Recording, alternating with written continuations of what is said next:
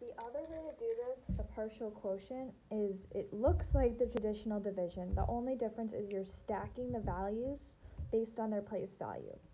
So we start by doing how many times does 2 fit into 200, since this 2 is in the hundreds place. So what times 2 equals 200? Well, 100 times 2 equals 200.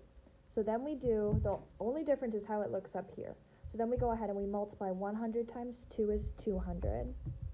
We subtract, we get 93. Then you go down, you say, what times 2 is close to 90? So 2 times 40 would give us 80.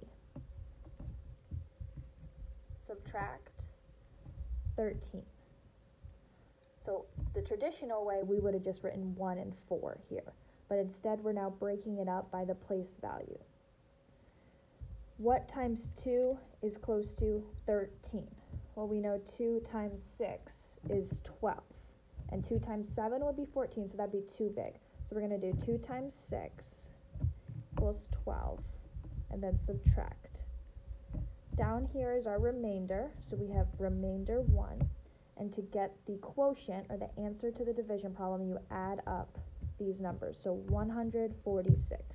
So our answer is 146 remainder 1.